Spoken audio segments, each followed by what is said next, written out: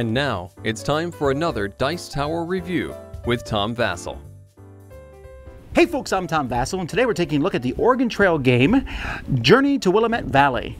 And you might say, excuse me, Mr. Vasel, but didn't you already review this game? Well, kind of, sort of. Let's see, last year, a game came out called the Oregon Trail, also based, both of these are based on the old computer game that so many of us played in our childhood.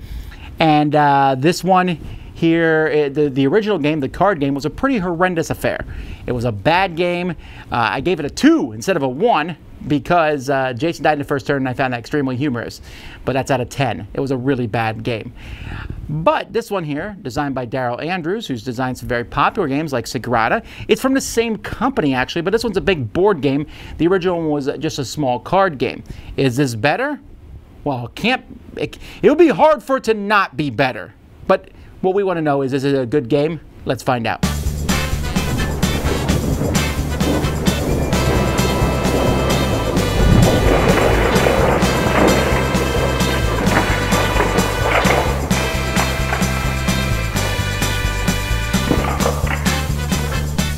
Okay, so here's the board. Each person's going to get a wagon that they put here. The players are going to have their own wagon board here. They're going to start with a pistol. That's what the little gray cube stands for. And I got these happy people here who start with a health of 5. And you're going to be trying to get them to the end of the trail. So the best thing to do is kind of talk about the end game scoring, which incidentally is printed on the board here. So at the end of the game, you're going to get $500 for your driver making it, which they probably will. $100 for each point of your family member's health. So if you manage to go through without losing any health, and you have 4 times 5, you have $2,000 plus $500 for your driver. Great. Then if you pick up a hitchhiker, as the game goes by, orange hitchhiker cubes might show up. You can pick up them. They're worth $400 each. You lose $100 for each column that you are not here. So if you're behind someone else and you don't make it, you lose $100 for that. And as the game goes by, people are going to die. And depending on which column they died in, that's how much money you'll lose. So when someone dies, you put them there with a little headstone. And then at the end of the game, I'm going to lose $400 for that person having died. So on your turn, the first thing you'll do is discover a trail, and players will have some tiles, and they're going to be putting out another tile here on the board, connecting them, and you have to kind of build out evenly. You can't have this one long chute here, and there's no rules like in Carcassonne where things have to match up, but having them match up will probably help you. Then players have actions that they're going to be able to do on their turn. Each player gets 3 actions, so you can move, so moving a space. However, if you move on a road, you can keep moving all along that road. When you get to a river, as part of your move action, you can stop and cross the river, but that takes up the rest of your turns. Or you can try to roll on a regular sided die you have to roll that number or more on the die to get over the river, and if you fail, then someone on your party has to lose a health point. You can also hunt. When you hunt, all right, you have to be in a spot that hunts. So here's a tree. That's a spot that I can hunt in. The person next to you is going to draw the hunting card. Ooh, it's a squirrel. If you kill him, you'll get a food. Yay. And then you're going to pick, without having seen the squirrel, one of these numbers for each pistol you have. So maybe I'll be like, I'll pick a 4, or I'll pick a 2, whatever you pick. If you hit the animal, then you got it. If you get a shotgun later on in the game, that's this big one, you can put it on between 2 numbers. So this hits a 3 and a 4 and a 1 or a 2. Or if you get a compass later on, you can discard that compass to see the card before you put your gun out, which basically just means you hit it. So I don't know what. Anyhow, if you do hit the animal, you'll get the amount of food on it. So you can see there's all sorts of animals in here. Look how much food a bison gives you as opposed to a squirrel. There's rabbits and bears. Oh my. Another thing you do on your turn is you can buy or sell. If you are at a fort or a town, you can buy meat, medicine, pistols, and compasses. These are the small little items. And if you're at a town, when these towns show up, different items will be here. So for example, spare parts and a shotgun. And you can buy these, but remember, you only have so much room in your wagon. Happily, you can buy these upgrades here. You can buy wagon extensions, and you can buy additional oxen, which I think it's kind of neat. They do fit kind of on the board here. You can make your wagon bigger and add the oxen in like that. and that gives you more space, and the oxen help you move faster. When you're selling goods, you got to go by the top card here in town, and that's how much money goods will give you. And then every time you do it, you will flip the card over, and then the next person will probably have to pay different prices the next time they go to a town to sell. So that's what players are doing. They're moving, hunting, buying, picking up hitchhikers, and selling. Once you start your turn outside of a fort or outside of your Independence, Missouri, you have to draw a calamity card at the beginning of your turn. So here you can't use roads this turn. That's not a good calamity. Let's see if we can find a better calamity. Oh, medicine. See, not all calamities are bad. What about the next one? $100. I'm doing pretty good here. Oh, a family member dies. Period.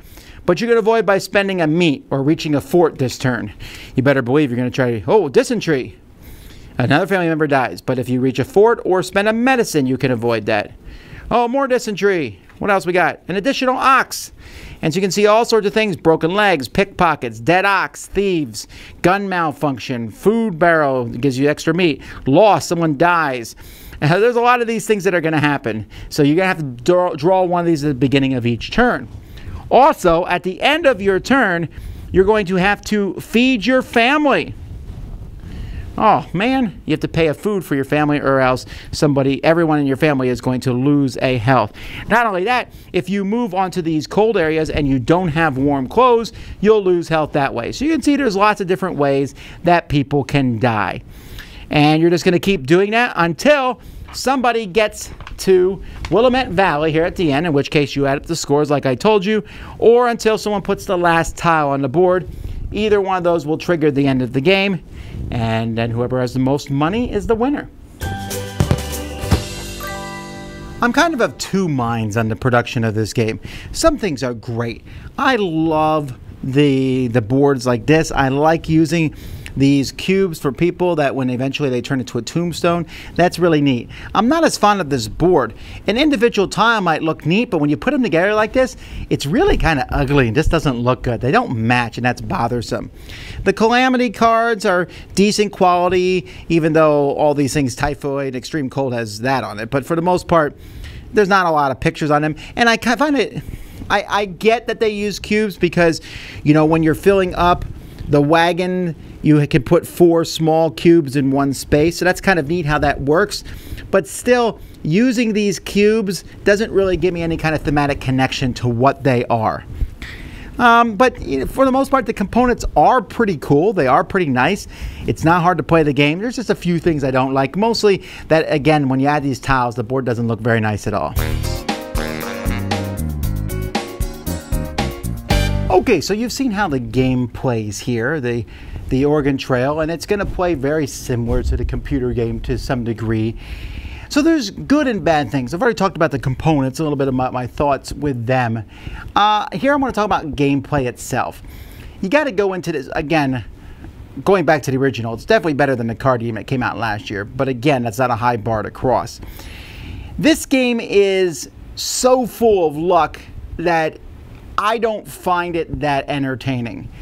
I get the nostalgic factor about this. If you like the Oregon Trail computer game and you've been looking for a way to bring that computer game to a board game, this is a way to do so.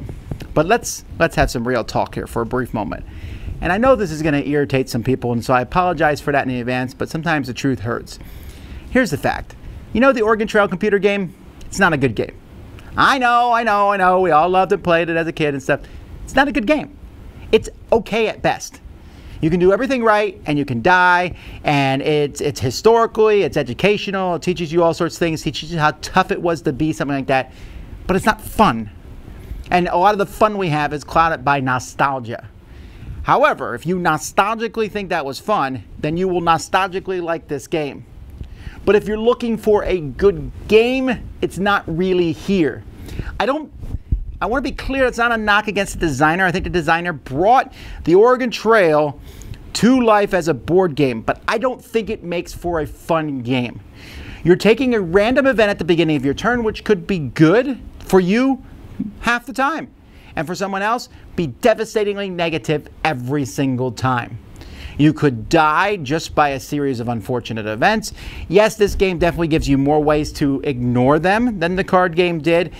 Yes, this game has a little bit of a buying and selling, but that could be totally just luck. Hey, I found an extra ox, now I can move farther. Look, I found this hitchhiker, I picked him up. Hey, look, I found a nice trail, I can move this way. Hey, look, I got winter clothes, so I can now move over the winter spots, no problem. And you just keep having dysentery and all kinds of nasty things happen to you. That can definitely happen in this game.